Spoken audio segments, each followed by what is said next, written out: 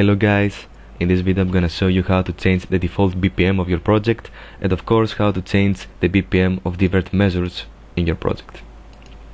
First of all, you need to hit project settings, and as we can see here we have project BPM 120.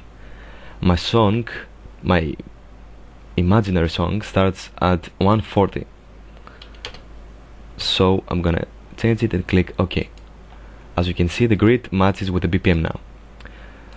Let's say that my song changes BPM at the 5th measure, so I click at the 5th measure, make sure to have a snap enabled. I click it and hit Shift and C. This brings up the BPM window. I change it to, let's say, 180, hit OK, and now my project changes. I want to change the 8th one, hit Shift and C, change it to 120 or let's say 60, very slow, hit OK, and now the grid matches the tempo. That's all you have to do. Then you add some tracks, double clicking or hitting Ctrl and T,